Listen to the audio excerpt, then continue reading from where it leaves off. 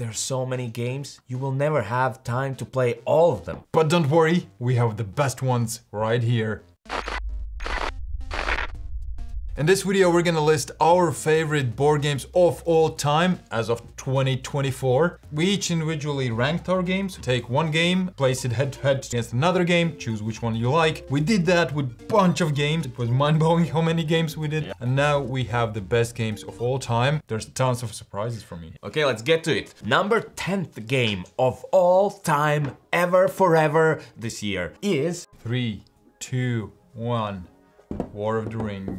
War of the Ring is a two-player competitive game which simulates the books. One plays the free folks, the other players play the dark side. And you fight against one another where one player wants to either destroy the ring, which is most likely thing you can do. The hobbits can secretly go and throw the ring in the Mount Doom. Or you can do the military victory, which is unlikely, but maybe. The other player wants to either corrupt the ring bearer, or he wants to win the combat, and he can do that by capturing strongholds, which is not going to be an easy task. Free folk, whenever they die, they remove them from the map and they never come back. While the bad guy can just make a factory of them. If you've seen the movie, you just produce them in this weird place. You also roll dice, and those dice will let you do actions. And it's a card game where you play cards on your turns, and they have events, and you can move these armies. I love Lord of the Rings, as you might know, but I recently played it again, and it's still so good. Thematically, it so well represents the theme. It feels amazing. Mine's Android Netrunner, a game about hacking systems. It's an asymmetrical card game. So one player takes the corporation or the runner, and the other player takes the other side. You're trying to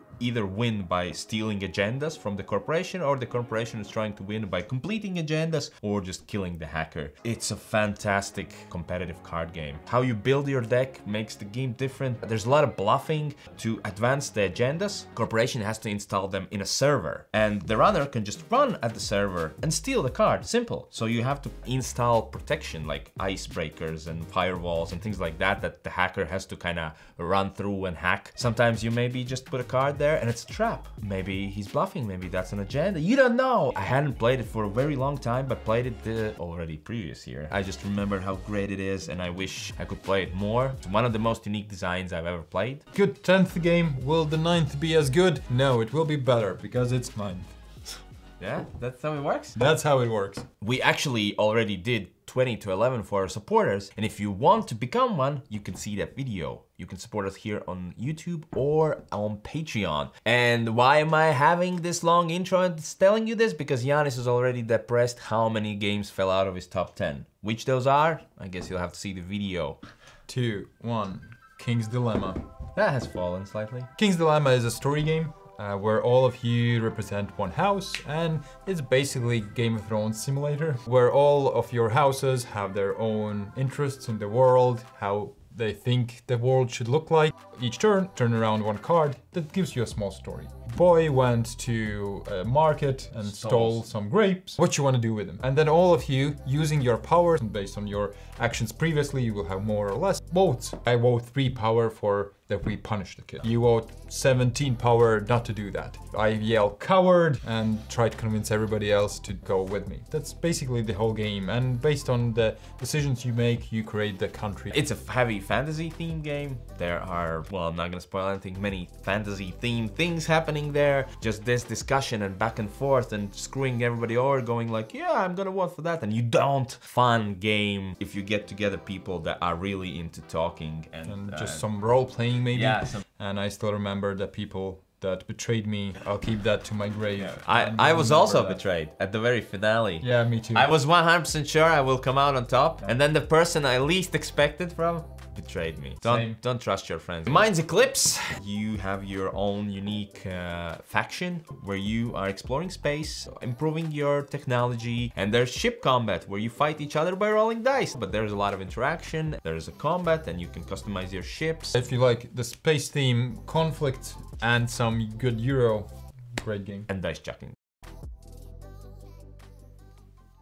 Number 8, 3, 2, 1, Spirit Island. Final Girl. Final Girl is a solo-only game where you play the final girl, and essentially you're a hero of a slasher movie or a horror movie where you have to kill the big bad guy or multiple bad guys. And if you do, you win. If you don't, you lose. Simple. You run around, you try to save victims, you're trying to get stuff to survive, running away, then again attacking. Each of those sets kind of parodies an already existing franchise like Aliens or Nightmare on Elm Street or Friday the 13th. It's just a lot of fun. It isn't a very long solo game. It's relatively easy to set up. It's very random. That's why you don't like it. But I'm fine with that. Even losing tells a story, and it's always exciting, especially if you like the horror genre. The opposite of random Spirit Island, where basically you all play spirits of an island and intruders come, start to live in your island, pollute most importantly, and you try to stop them by making your presence felt and literally moving your presence to the island, getting stronger and using your cards' abilities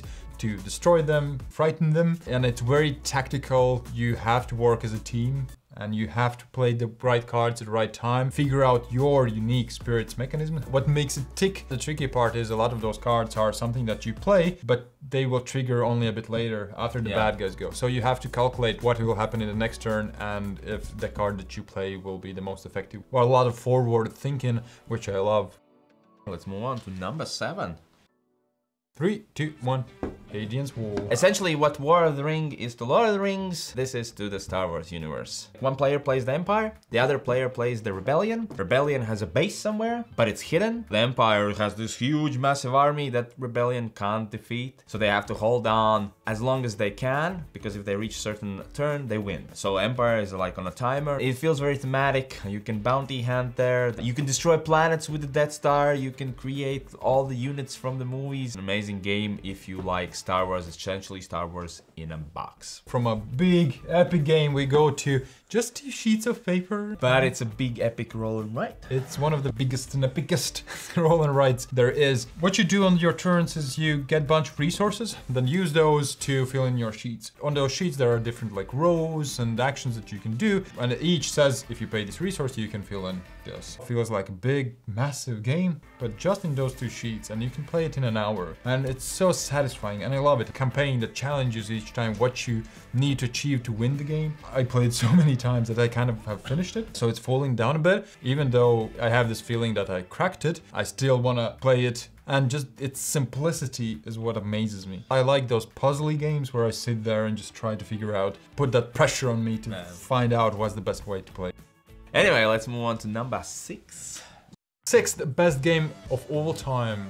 Terraforming Mars. Feed the Kraken. It's a Euro game where you get tons of resources, build your engines. You play this one company that goes to Mars, makes its own like ecosystem. You can play different cards with maybe some plantation that gives you more resources. You have created good living conditions, then the game ends and you see who scored the most points, who terraformed the best. Engine builder at its best. Every time you win or lose, you always feel satisfied with this game because this is what I built. Feed the Kraken is my number 6th game of all time. Feed the Kraken is a social deduction game where there is a board, there is a ship, we're all on the ship. Some of us are pirates, some of us are sailors, and some of us are cultists. And we each want the ship go one or the other direction. If it gets to the place where we want it to go, we win as a team, even if one of us is dead. It's all about the moral victories. Yeah. Captain and the lieutenant each pick card as a destination. They give them to the navigator. Navigator will pick one of those, or will he? He can jump overboard if he doesn't want to go in any of these directions, and then pass it back to the captain, and captain reveals where the ship goes. It plays less than an hour, sometimes even around 30 minutes, and it plays a ton of people. It is definitely a great social deduction game. The game mechanisms takes over the social aspects of the game. Everybody we played it almost have really enjoyed it. We have great stories from this game, and what else you want from board games if not good times and good stories. 3, 2, 1. Number 5. Nemesis. Whoa, it has fallen. Twilight Struggle is a 2-player, card-driven area control. It's an oldie, full of historical flavor. One player plays the US, the other plays the USSR during the Cold War, and you're trying to get either the most victory points or control certain areas, and then you automatically win. That's the best thing that I think card games can do, is where you have a card and you can use it for its event, or you can use it for its points for actions, like multi-purpose cards. It's a great game, what can I say? And in Nemesis, you play one of the survivors on a spaceship, and suddenly it appears that there are aliens on the ship. Who knew? And you have to survive. But also each of you will have your objectives. Sometimes the objectives might be good, something like just find the signal, or destroy the ship. So you move around the ship, making noise, which unfortunately calls aliens to come to you. And it's a big, massive game, a thematic one. Dangers are around the corner and you have to figure out, is he your friend or your enemy? You never know. It's essentially Alien, the board game. Number 4. 3, 2, Number 1. 4. Wonderland's War. That has fallen out of my top 20 because I haven't played it. Same thing for me. Last year it was number 1 because it's an amazing game where you play one of the weird creatures from Alice in Wonderland's story who has cool powers. What you do on your turns is basically pull out tokens from the bag and see what those tokens do. They usually will give you power or some actions, but you can improve this bag. There's also area control where you can send your characters to different spaces and you fight for those spaces, which will give you most victory points. There is also card drafting. You sit around a table like in Alice in Wonderlands and have a tea party. Yeah. And in this tea party you select cards one by one, drafting them and getting these abilities. These cards mostly will give you new tokens or new power. Feels so good mashed together. It's super fun. Why it has fallen, because we reviewed a game copy that wasn't ours. Immediately I backed it because I love that game. I really do. And I'm still waiting for that. More than a year I'm waiting for it. I just have such fun memories. It's a great game. I love it as well. Just haven't played it. But what I love more than that is Dune Imperium. And this includes also Uprising. It doesn't matter which one, I like both. They're very same. Watch our review where we talk about the differences and which one you should pick. Dune Imperium is a little bit of worker placement. There is a little bit of deck building. There is conflict where you fight each other. It's all in the universe of Dune. Great tight Euro experience where it's not as strategic, more like tactical. I like it so much that I thought it's gonna be my number 1 this year, but turns out it didn't. And I guess you like it more than I do because I haven't seen it yet. Where is it? Where is it? I believe it was 21st. Nah. 3, 2, 1. Dune Uprising.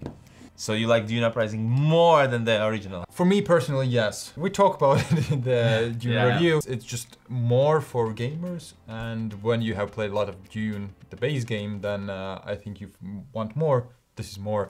I really like it. All that you said, enjoyed 100% of all my games. Winning, losing, whatever. It's just amazing and I want to play it all the time. Hegemony, that's a new one. Came out just last year. It is an asymmetrical 4-player, well, it can be played solo to 4. Each player plays a part of like a country. One player plays the state, another player plays working class, then there's middle class, and then there's the people with the money. Capitalists. Capitalist class. People with the money. And each of those is connected as we're part of one country. And if somebody lowers like the salaries, that affects everybody else. Everything's connected. Everything's connected. It's a card game where at your turns you have to play just card, and you can use those cards as the basic actions, which move few certain things and icons and get you resources, or you can use those as events. And those events are pretty cool. There's always choices. Which do I do? And whenever you do that, then it goes to a phase where you vote on the policies in the country, which is also really fun, depending on how powerful you are. You can vote how big the taxes will be. State obviously wants the taxes to go up, while everybody else kind of wants them to go down, but not everybody, so you have to discuss. And there's so much table talk. Can't wait to play it again.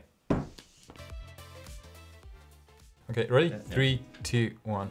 Eon's Trespass. What? It's number 2? So Eon's Trespass is this massive game where you are in ancient Greece and huge monsters have come and destroyed all the Greek gods, and you're the only ones that can protect the world because you can synchronize with huge titans that can fight with these gods. And that's the backstory of this massive epic game where you navigate through the world of Greece with the ship You can upgrade the ship. Yeah, there's stories on the ships, there's story on the islands and places you go to. And then there's fighting, boss fighting, everything's there. It's huge, massive hobby within a hobby game. And I will go back to it this year again, hopefully. It's very difficult to get into. The rules are crazy and sometimes you just have to house rule some things. One of my favorite games because of the experiences it gives you. You can go through all the emotions and the decisions and everything. A world where you go into and get lost. And I love it about this game. We have a review about it. So watch it if We you want. have a review. I participated. You were there for the looks.